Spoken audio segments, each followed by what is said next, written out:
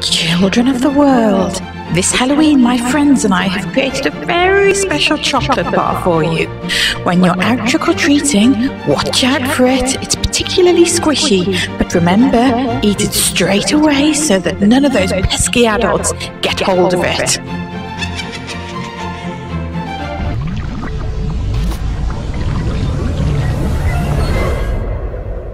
What if I told you we had a very grand guest in today? A grand high witch sort of guest? Grab yourself a cup of tea, a suspiciously green bar of chocolate and settle in. About witches, something you need to know. Witches in stories wear silly hats and cloaks and they ride on broomsticks, but in real life witches do not look like this. Witches wear ordinary clothes, they look like ordinary people, and this is why they are so hard to catch. And witches hate children.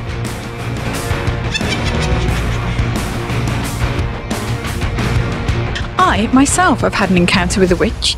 She told me that she's planning to do away with several children this Halloween, so I must do something about it. So, Butte, I have a plan.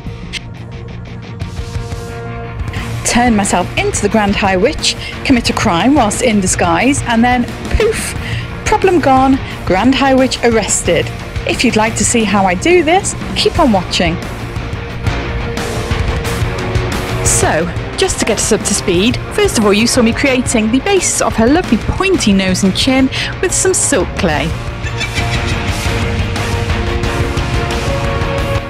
Second, you saw me attempting to apply bowl cap number 1. Bowl cap number 1 decided to split, so I had to get rid of bowl cap number 1 and put on bowl cap number 2. You can see me here sticking down bowl cap number 2 with some prosthetic adhesive. Just stick all around the edges, press them down against your skin and Bob's your uncle. You can now see me putting more of the skin adhesive on my nose and chin, letting it go clear and tacky and sticking on that nose and chin. Once those are securely attached, you can now see me just blending that nose and chin into my face with some good old latex and cotton wool. Just smooth it with a spatula and plenty of that latex so that it looks like it's seamlessly part of your skin. Above all else, for this plan to work, people must not know that I am not the Grand High Witch.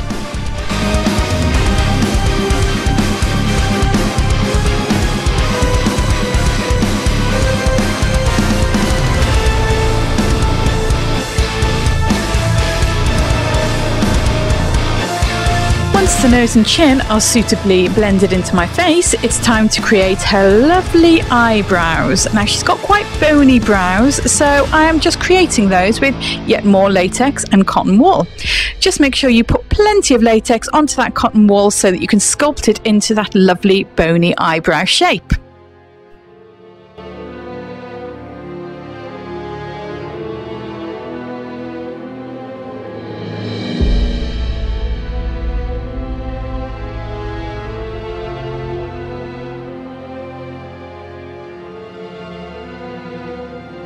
Continue with the same technique to create the nice bony areas on her forehead.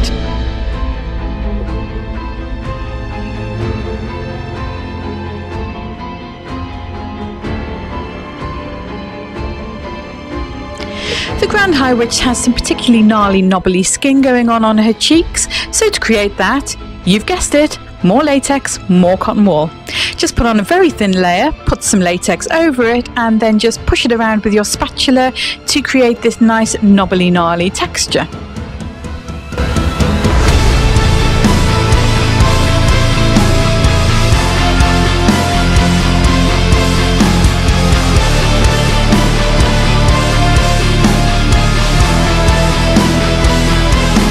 You see me just smoothing more latex and cotton wool over that chin just to blend it further into the face and just to create those lovely jowly bits at the side of the chin.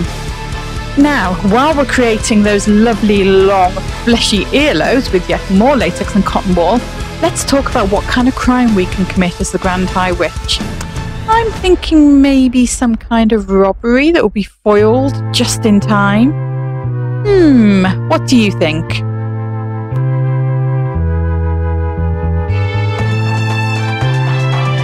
while we are deciding, let's create some more jowls at the sides of the mouth with yet more latex and more cotton wool, just using the spatula to just create those lovely folds that she's got.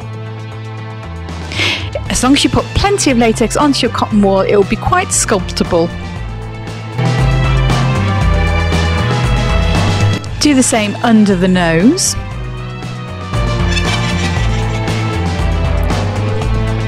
And then once all those areas of latex and cotton wool are dry, it's time to go on to the paint job. I'm using alcohol-based paints here, but you can use whatever you happen to have to hand. Water-based face paint, normal makeup, cream paints, whatever you happen to have. Just please do not use anything toxic on your skin. So no acrylic paints, no poster paints. In short, nothing that's not designed to go on the skin. So the first thing you want to do is to create a wash of red all over those prosthetic pieces. This will give a nice basis so that it helps them to blend into the rest of your skin tone.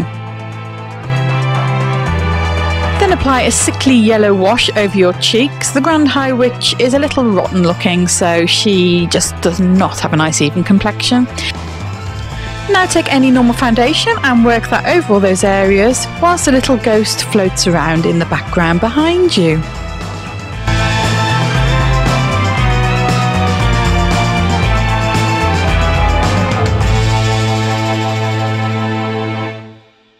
Once your base layer is complete, it's time to start putting in the lovely myriad of colours that the Grand High Witch has in her skin tone. So start by going all over that bold cap with a nice red wash, the same as you did over all those latex and cotton wool areas. Do the same on your chest. Oh, and don't forget your neck.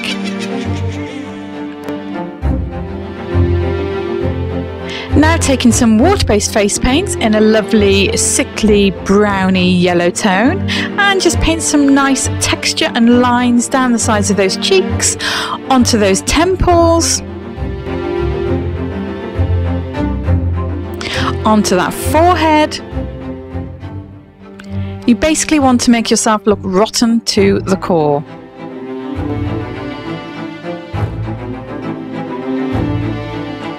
You also want to use this same sickly browny yellow tone to create some contour and dimension. This ensures that all those witchy crevices and creases and wrinkles and features stand out even more.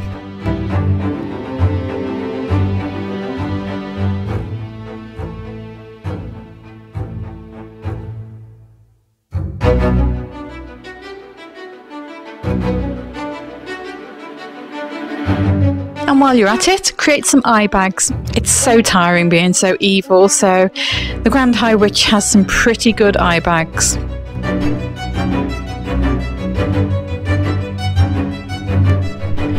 Now, the Grand High Witch may be evil and she may spend most of her time plotting world domination, but she does like to make sure she wears her makeup. Her favourite is blue eyeshadow, so make sure you apply plenty of that blue eyeshadow all over that lid and blend, blend, blend. And then deepen that lovely smoky witchy eye with some purple. Little bit of black along those brow bones just to really emphasize those brows, and the same on the inner corners of the eye. Take that purple underneath the eye for extra glam witchy effect. Incidentally, I'm just using water-based face paints for this part.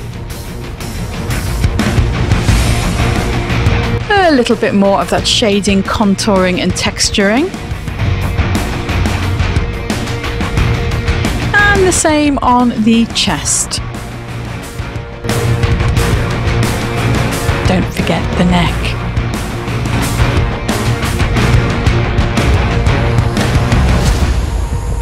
Oh, and also don't forget the ears. Painting in some nice big witchy nostrils with some black body paint. And now it's onto those beautiful full red lips that she has. Again, using water-based face paint, but you can use lipstick if you prefer.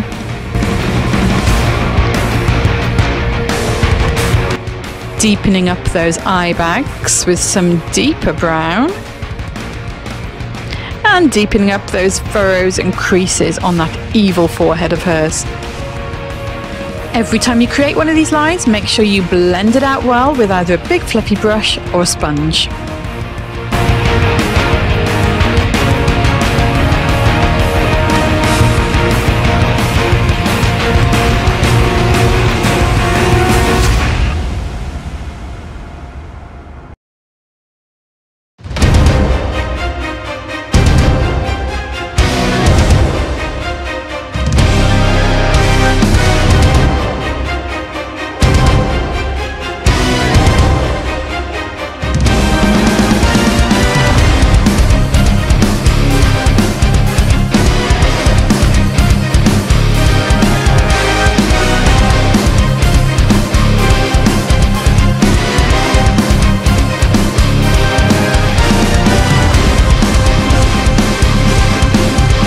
Just finish off the look with some more of that texture and just using some foundation over the top of that to make it look as if it's under the skin and not painted on top.